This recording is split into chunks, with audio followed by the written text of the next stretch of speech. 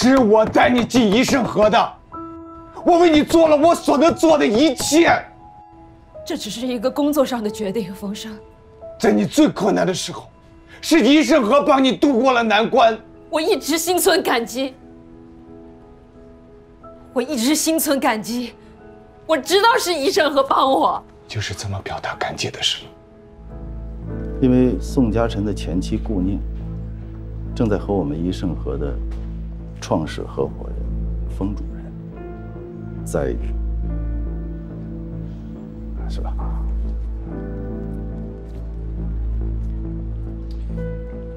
你刚刚说的那个问题，我想以后不会再发生了，因为顾念跟宋嘉诚无论是在婚姻关系还是在情感关系上都已经彻底结束了。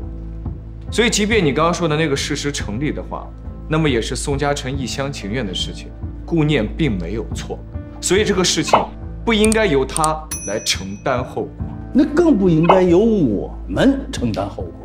你们在情感呀、婚姻处理的问题不当，那就影响我们律所的正常运营，这不合适吧？你这帽子扣的有点太大了吧？我哪句话是帽子？我在陈述事实，兄弟。你们评价一下，我扣帽子了吗？啊，没，是不是啊？现在这个时候，你们非得哭着喊着把顾念升任为合伙人，这不是明摆着跟宋嘉诚开战吗？这不没事找事吗？我们开门做生意，我们犯不着去惹那麻烦，是不是？就是没有这必要。你宋嘉诚、顾念，你们三个人扑朔迷离的这种感情关系，是你们三个人的事情，我没关系，不要把我们牵连进去，好吧？我们为什么非要把顾念升任合伙人的事情跟宋嘉诚扯上关系？这跟宋嘉诚没关系。好，那我就不说宋嘉诚，我说你，说这件事和你和我们大家之间的关系。你看，你和顾念，你们正在谈恋爱是吧？未来，就很有可能成为一家人。也就是说，你们两口子都成为了合伙人，意味着在未来，我们合伙人行使权力的权重，你们明显大于我们。这叫什么了？啊？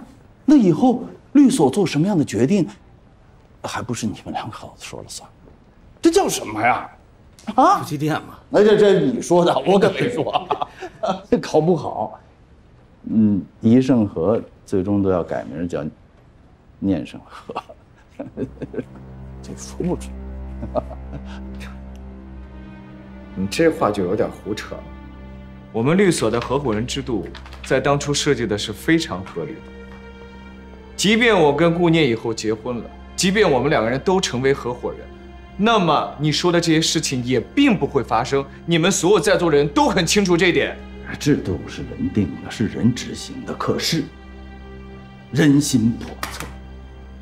当初我们大家谁想到了未来我们合伙人当中会出现两口子啊？你们想到了吗？所以嘛，无论如何，我反对在本律所开这个先河。那你的意思是，无论顾念的工作表现如何，反正永远都不能晋升他为合伙人，是吗？这对顾念公平吗？为了大多数人的公平，牺牲特殊个体的公平，才叫真正的公平。因为所谓的特殊个体，你们已经得到了我们没有得到的权益，比如你的爱情。多余的话就不必说了，再吵下去也没有什么意义。人没有吵。既然今天是一人一票，那我们就以民主的形式来决定是否接纳顾念律师成为本所的合伙人。那就还说什么呀？咱们举手表决呗。在座所有的合伙人同意将顾念律师任命为新一批合伙人的，请举手。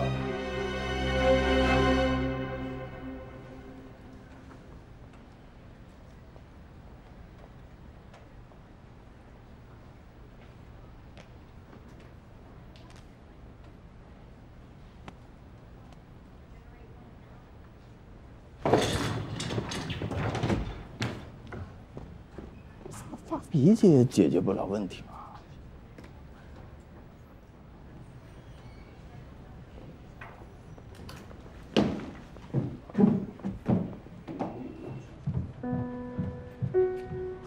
顾念是绝对不会接受这个结果的。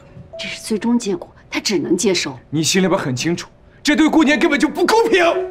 管理这么大规模的一间律所，本来就很难做到绝对的公平，尤其是个人利益和律所的利益相冲突的时候。那么就要牺牲顾念的利益吗？他为律所做了多大的贡献，你心里边不清楚吗？如果换作是你，你接受得了吗？我就是因为很清楚，所以在合伙人大会上我举了手。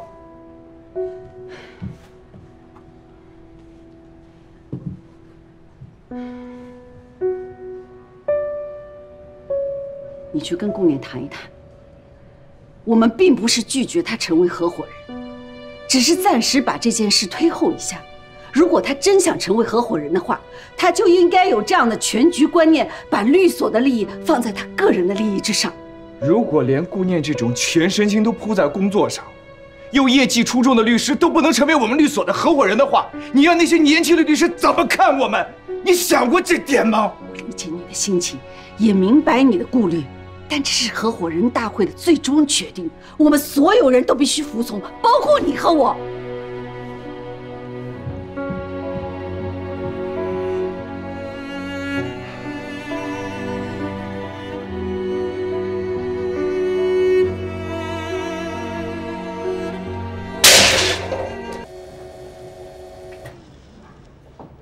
合伙人的事情我很抱歉，我也没想到是这个结果。但是今年不行，还有明年，我一定会帮你争取到的。这是我应得的，我并不需要任何人帮我争取。我跟林怡都非常反对这个决定，非常。但是我们也只能暂时服从合伙人大会的决定。你不需要向我解释这些。这是你的律所。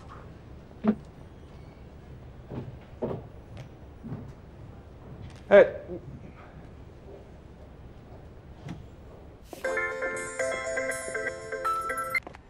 喂，陈总您好，你有什么事儿吗？哎，顾律师，听说你怎么升任合伙人的事有变动了？哦，您都知道了。是啊。这是律所各方面衡量之后的一个决定，但您放心，您的案子我一定会认真负责到底的。啊，是，这个我知道。像你这么专业的律师，这点我绝对放心。但是我就觉得有点可惜了。哎，你为什么不向我学习呢？自己出来单干啊？哦，陈总，您别开玩笑了，我怎么能跟您比呢？哎呦，你看啊，顾律师，你有这个实力，真的。哎。等你什么时候真的自己开了律所，你一定请我吃饭啊！行，一定。好。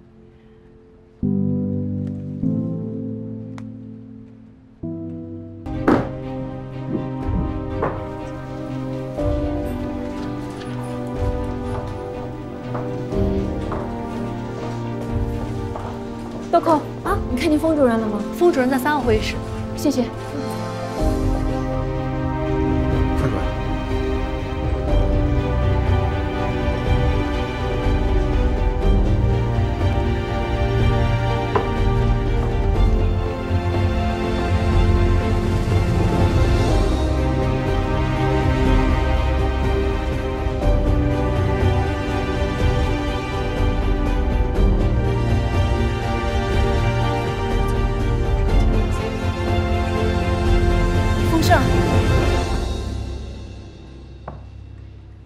我有事跟你说。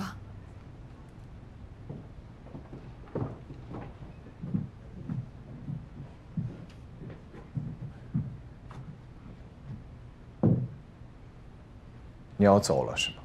啊，没有，我刚来。不，你要走了，你要去跟方旭合开新律所，是这样吗？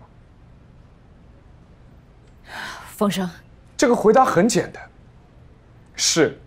或者不是，你要离开宜盛和，去跟方旭合开新律所，是这样吗？是。1个星期以前就已经决定了。没有，我刚刚才决定。我很抱歉，风声。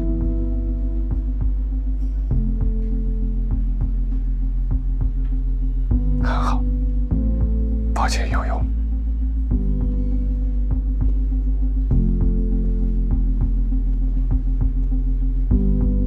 风声，我想尝试一些新的东西。那你可以告诉我，你告诉我你尝试新的东西，你告诉我我还可以帮你的。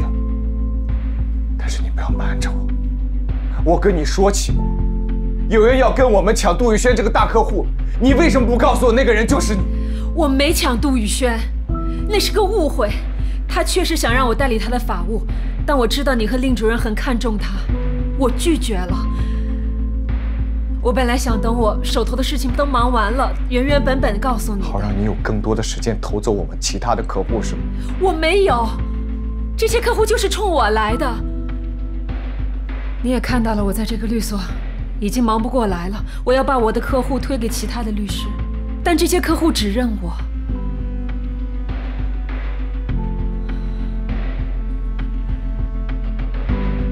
丰盛，你也知道，哪个律师的职业梦想不是拥有自己的律所？姑娘，你忘了吗？你是因为一盛和才认识这些客户的。我没忘。你想开新律所是吧？你可以告诉我，我可以帮你。但是你不能骗我，你知不知道我最讨厌别人骗我了？你知道吗？姑娘，你是不是从一开始就在骗我？你是不是压根就没有爱过我？是吗？你说系统不能接受我是个幌子，是个借口，是吗？当然不是。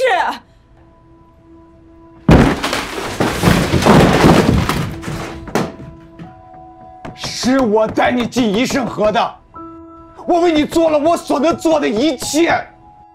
这只是一个工作上的决定，风声。在你最困难的时候，是一盛和帮你度过了难关。我一直心存感激。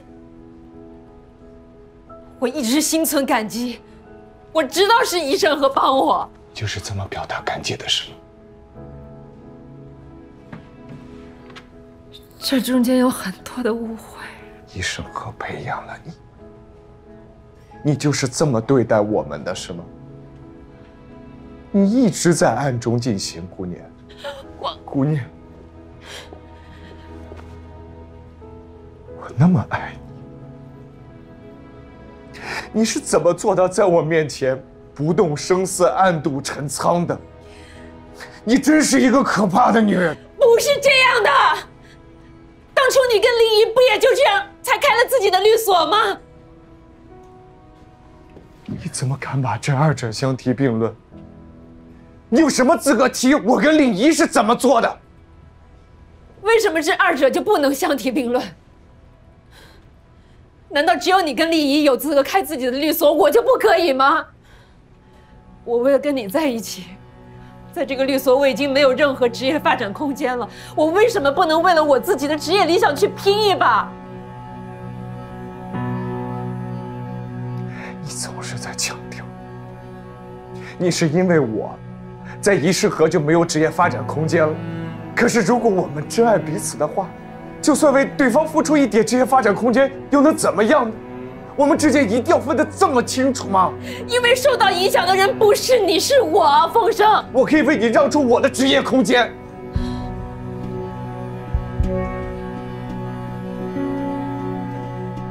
请你不要再说这种幼稚的话。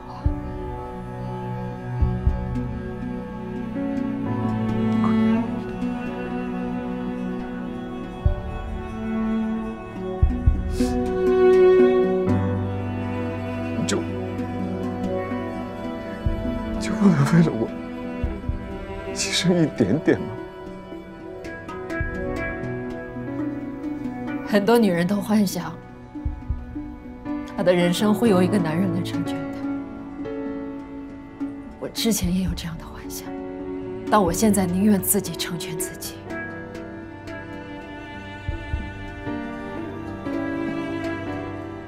但这并不意味着我不爱你。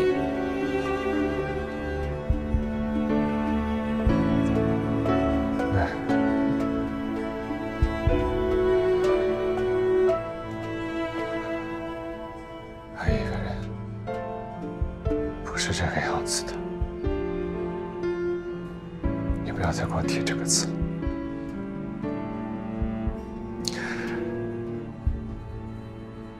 好，我现在告诉你，首先，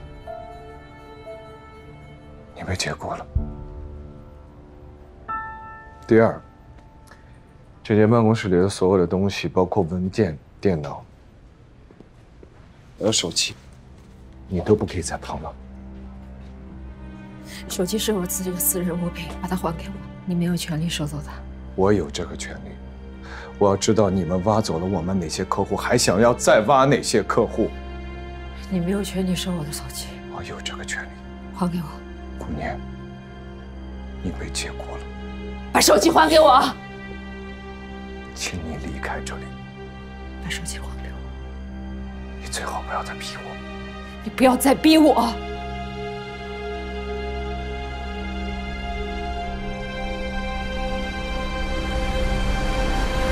杜克，马上把保安叫上来，告诉他们，有人被解雇了，让他们把人请出去。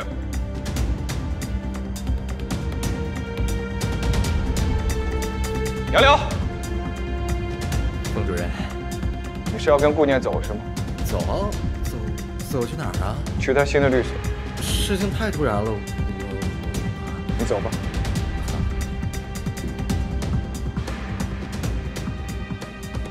律所还有事要跟你走，你马上写一个名单给我。不写是吗？他们跟这个事没有关系。